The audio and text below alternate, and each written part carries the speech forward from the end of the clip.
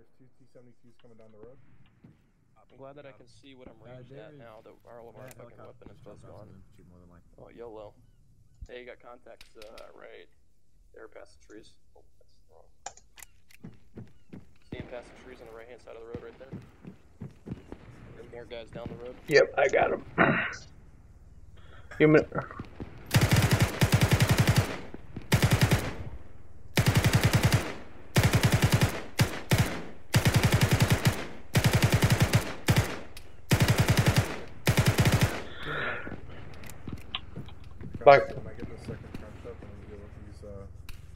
I can't quite see the other guy's Mac. You're right where I need to be, man. But I got two of them.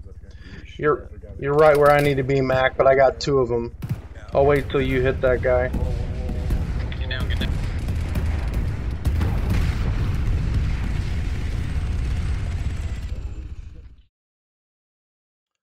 Why the Army? I know this sounds apathetic, but anywhere was better than home. You see, home for me was a rapidly growing town smack dab in the Midwest called Columbus, Indiana. Now, what most people in Columbus don't tell you is that it can be toxically complacent.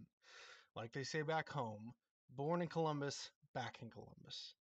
It basically means when you finish school and look for a career, the winds filled with the smell of corn and meth carry you back to Columbus, where a career is conveniently waiting for you to carry out until you die.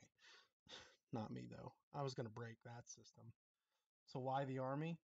I mean, no one else was offering free travel for money and the opportunity to kick ass.